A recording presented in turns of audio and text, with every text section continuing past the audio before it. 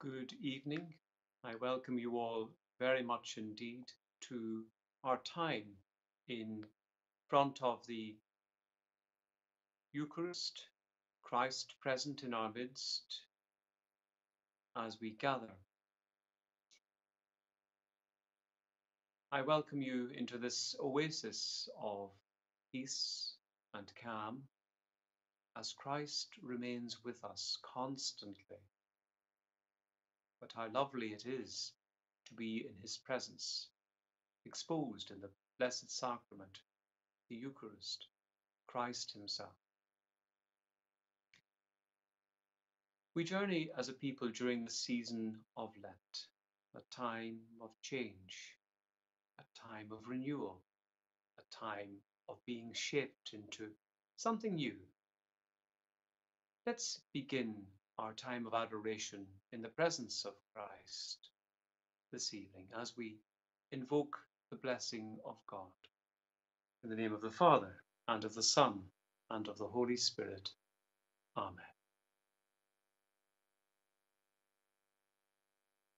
We still ourselves in the presence of Jesus himself, who wants to reach into our hearts, our minds, our lives, our stories. He wants to be with us every step of the way. Perhaps we are carrying all sorts of burdens, anxieties, or fears about the future, particularly in a world that seems so fractured, fragmented, broken. And yet, in the midst of such fragmentedness, there can be moments of growth, healing, renewal, and strengthening.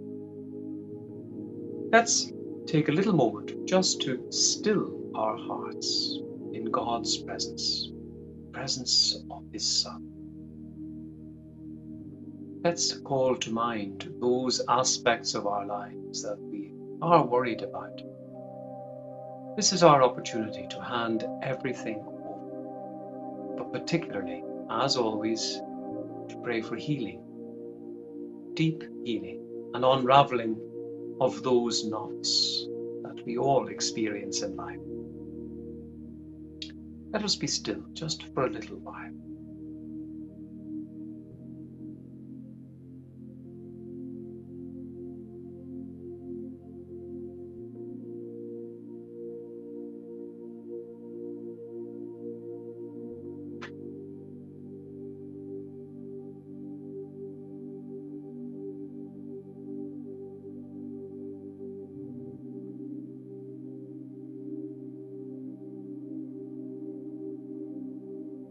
Be still, for the presence of the Lord, the Holy One is here. Come bow before him now, with reverence and fear. In him no sin is found.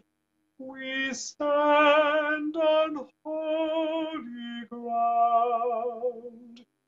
Be still, for the presence of the Lord, the Holy One is here.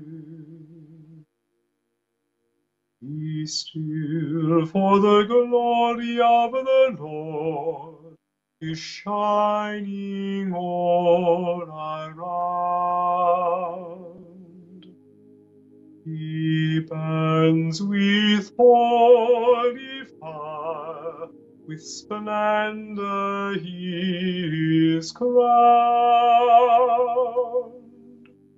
Awesome is the sight, our radiant King of light. Be still, for the glory of the Lord is shining all around.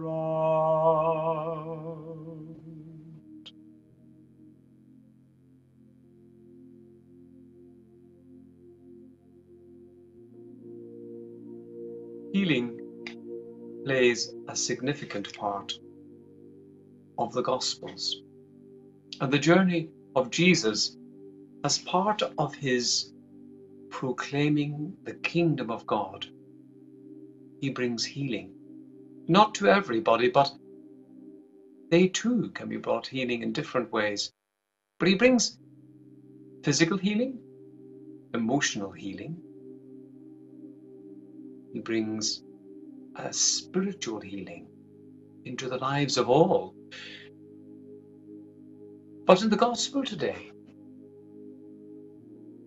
I was intrigued by the healing that he brought to the woman who was brought into the exposed market square, caught, as they thought. There were those who were willing to condemn her and held the stones in their hands to do just that.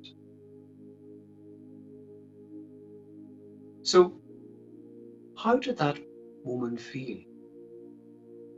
There was a sense of rejection, a sense of isolation, embarrassment. In the midst of the crowd gathered around her, who were her judge and jury. It's interesting that in the market square, there is Christ himself, standing, testing his nerve and just trying to push her a little further. The crowds ask him as to what they should do, naming the law of Moses, of course.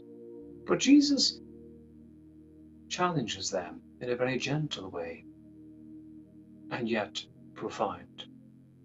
He writes on the sand using his finger.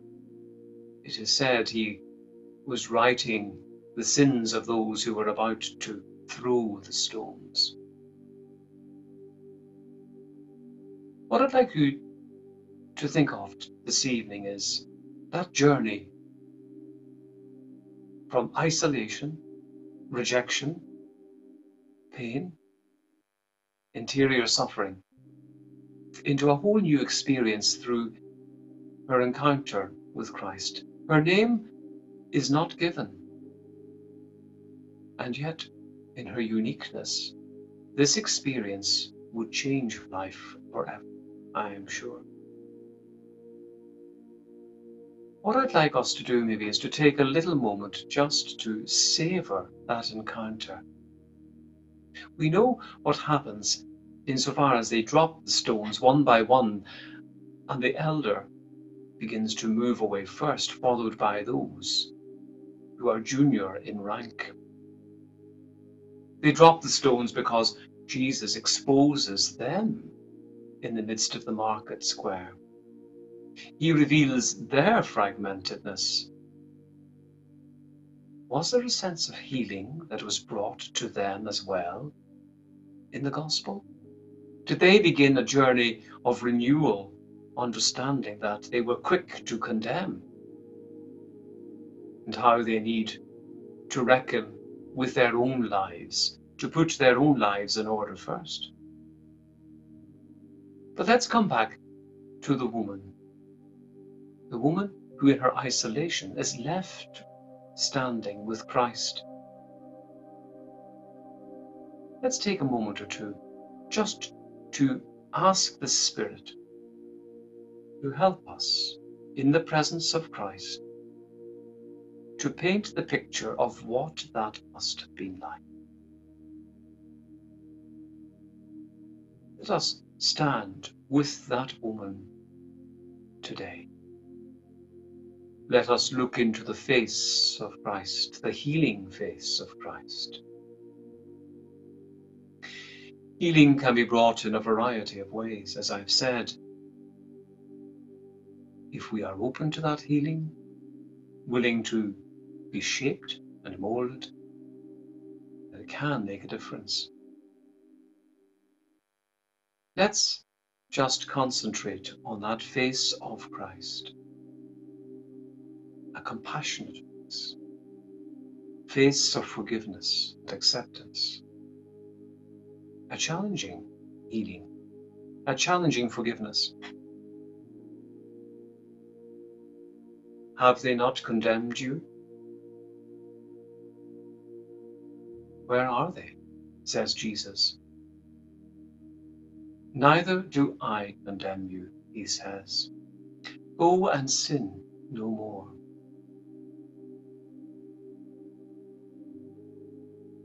It's quite incredible, the chemistry between the unnamed woman and Jesus himself, and how in those moments of tenderness he does not condemn, understands her story, her background,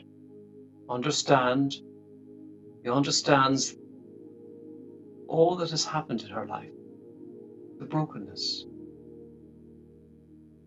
the sense of being unloved, not belonging, unacceptable in people's eyes.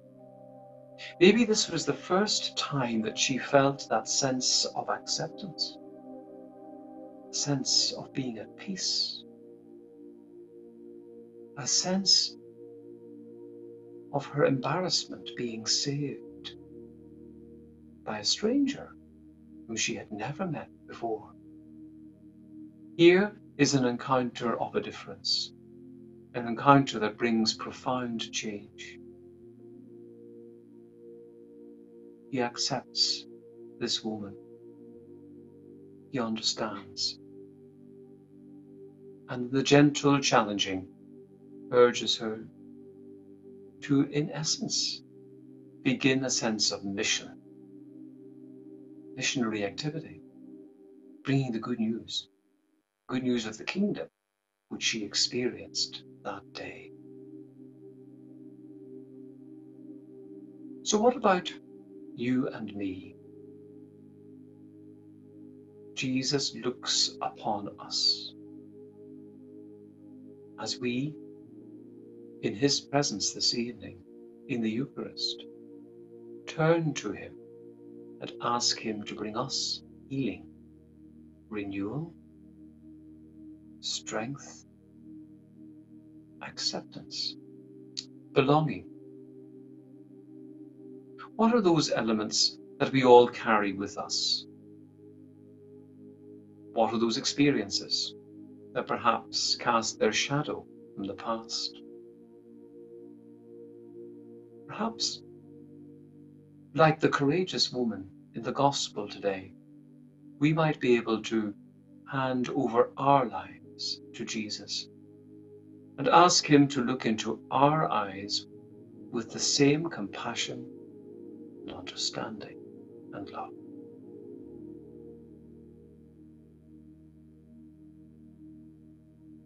St. Paul spoke today very beautifully about how he was running to capture the prize being that presence with Christ for all eternity. This was the goal of Paul in his proclaiming the kingdom of God,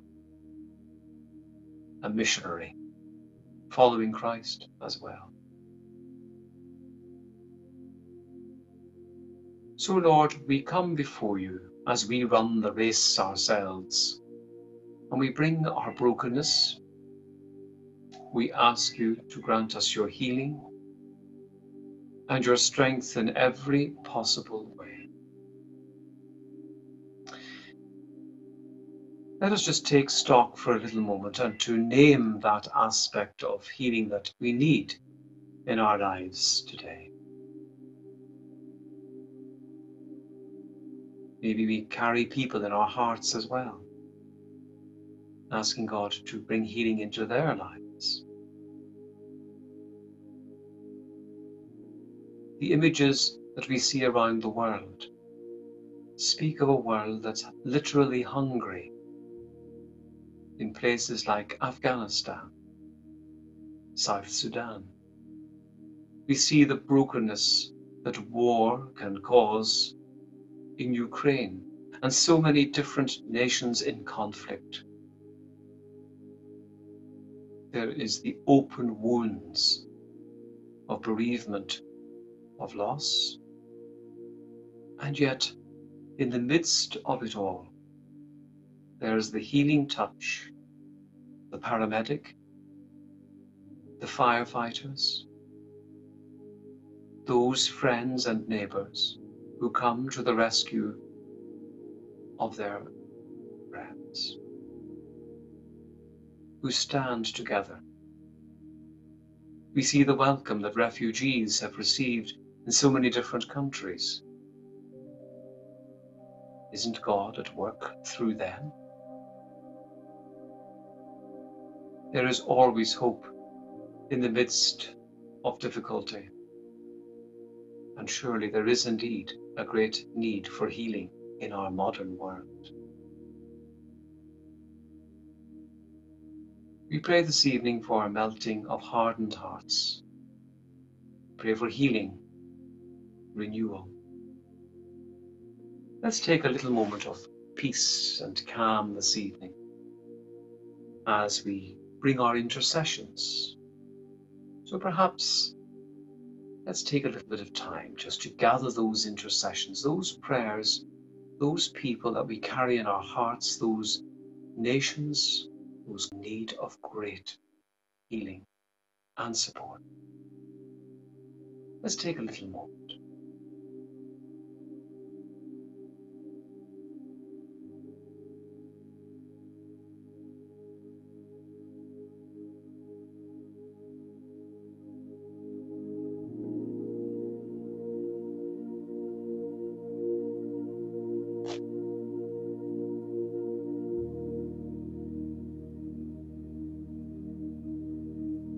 Lord Jesus, as we remain in your presence in the Eucharist, savouring that presence and your love radiating into our own lives, we pray for peace.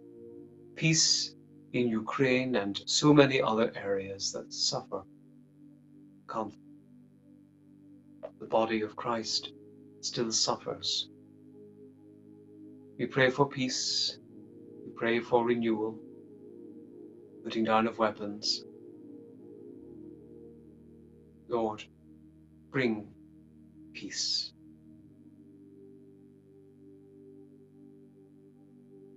We pray for all our frontline workers in all the work that they do, particularly those in our National Health Service as we continue to battle with the COVID pandemic, and also those who care for our sick in the community, in their own homes or in nursing homes. Lord, bless them all. Please protect them in all that they do.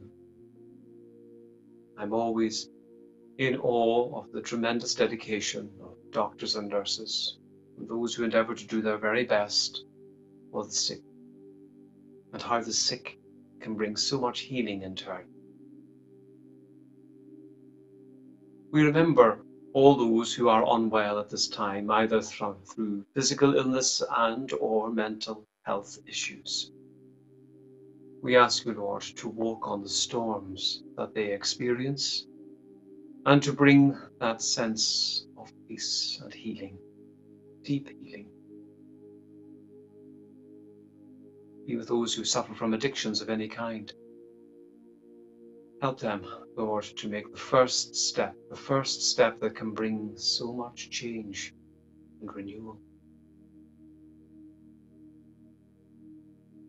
We pray this evening for the speedy recovery of Thomas, who is under dialysis in ICU after major surgery. We also pray for Helen to be blessed with complete and quick healing from breast cancer. We pray too for Hadrian's sister to receive healing from scoliosis. We pray also for Carlo and Andrea to receive complete healing from cancer. And we pray for Mary Kuti, to receive complete healing from varicose veins.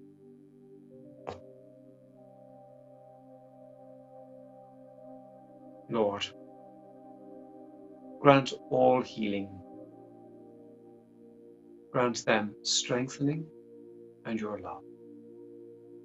Let's just call to mind those that we do know in our hospitals, nursing homes, perhaps in our own community, and indeed in our own families, who need support, care, and healing. Let's just call them to mind for a little moment.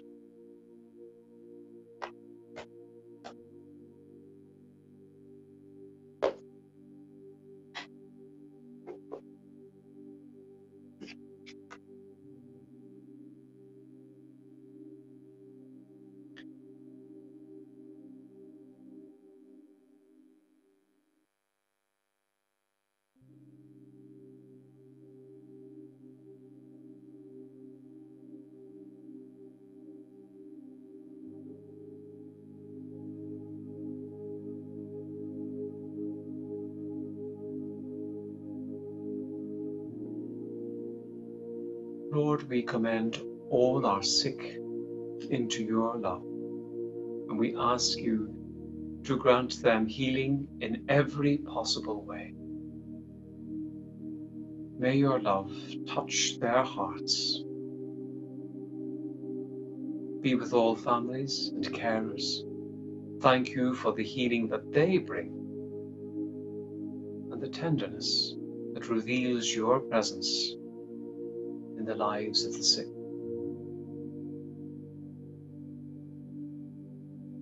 Grant them your love. We pray for our beautiful world, which is in need of healing too. Our homeland, planet Earth, gifted to us in trust. It too requires healing. The cry of the poor, the cry of the earth. We entrust all our sick and our homeland. We entrust all those who are searching for you into your embrace and love this evening. Just as the potter shapes the clay, so we ask you, Lord, to shape us into what you want us to. To sing a little verse of a lovely piece of music called Take Me, Lord. Take me, Lord, use my life in the way you wish to do. Heal me, Lord, touch my heart, till it always thinks of you. Take me now as I am. This is all I can offer. Here today I, the clay, will be molded by my Lord. I am weak. Fill me now with your strength and set me free. Make me whole, fashion me so that you will live in me. Hold me now in your hands, warm me now with your spirit. Here today I, the clay, will be molded by my Lord.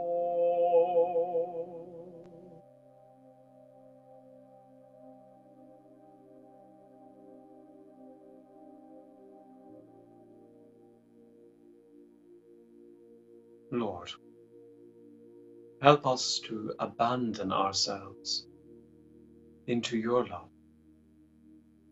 Your presence gives us hope, gives us the ability and the strength to keep going in the midst of the storms that we face.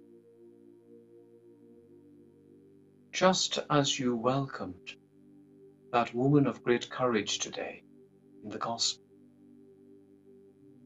and gave her that sense of acceptance, forgiveness, belonging, and new life, a healing of a difference, so too we ask you to reach into our lives, to fill us with your acceptance, your healing, your forgiveness, indeed, the ability to forgive ourselves. We leave the past in your hands. You love us for who we are, and you want us to be happy. Strengthen us, Lord, as we journey in your name.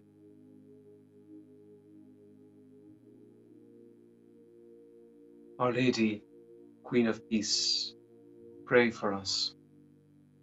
Saint Joseph, pray for us. And all you saints of God, pray for us.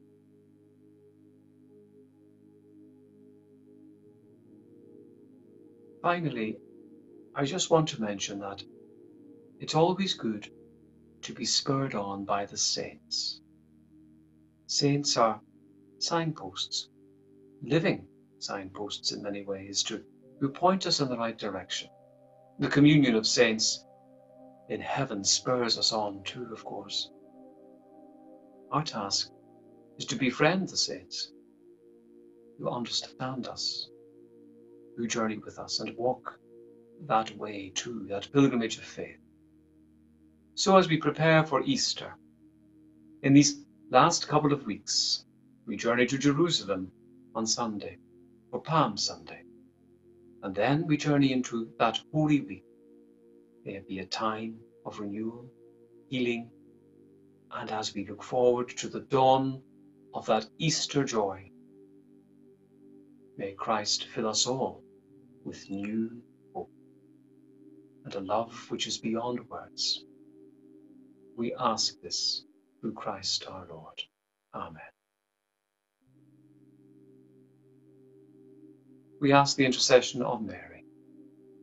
Hail Mary, full of grace, the Lord is with thee. Blessed art thou amongst women, and blessed is the fruit of thy womb, Jesus. Holy Mary, Mother of God, pray for us sinners, now and at the hour of our death. Amen. In the name of the Father, and of the Son, and of the Holy Spirit. Amen. Holy God, we praise thy name. Lord of all, we bow before thee. All on earth thy sceptre claim. All in heaven above,